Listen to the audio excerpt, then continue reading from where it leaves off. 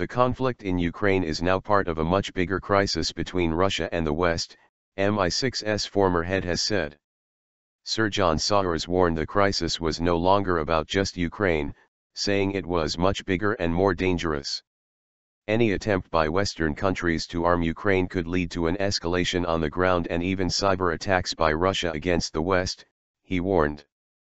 Fighting between Ukrainian forces and pro-Russian rebels has continued, more than a day after a ceasefire was due. Sanctions have already been imposed on Russia, and EU leaders have threatened Moscow with further measures if the planned ceasefire is not respected. US President Barack Obama has said the US is studying the option of supplying lethal defensive arms to Ukraine, if diplomacy fails to end the crisis in the east of the country. Thousands of deaths.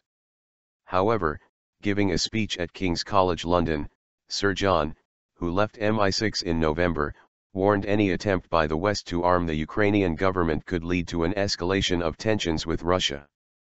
Sanctions on Russia are imposing costs. But the Ukraine crisis is no longer just about Ukraine.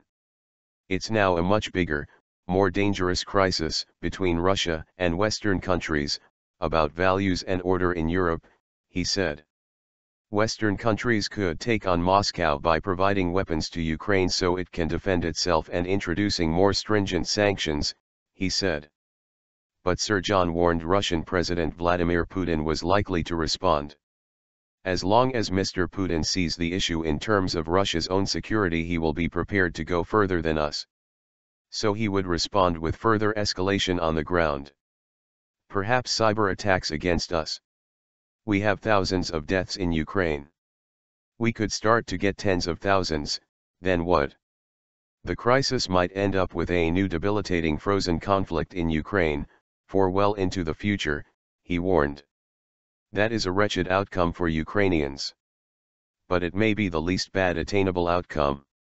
Sir John, who also served as ambassador to the UN and as a foreign policy advisor to former Prime Minister Tony Blair, said that recent interventions in Afghanistan and Iraq had proved costly to the UK. In the wake of Iraq and Afghanistan, Britain is pulling back from international intervention, just as America pulled back after the Vietnam War, he said.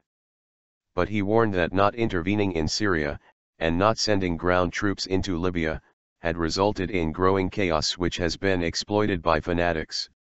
Yes, intervening has huge risks and costs, he said. Not intervening also has huge risks and costs. Afghanistan and Iraq? Or Syria and Libya? Which outcome is worse? Perhaps it's too early to say. We need to have that debate. Sir John also warned that the UK's intelligence services were weaker, following revelations by Edward Snowden, the former US spy agency contractor who disclosed the extent of surveillance and electronic monitoring by US and British government agencies. All of us, you and me here tonight, are more at risk from terrorism and cyber attack, he warned. Why? Mainly because technology companies have scaled back previous quiet cooperation with intelligence agencies. Last month, Sir John said trust between governments and technology companies had been shattered by the Snowden revelations.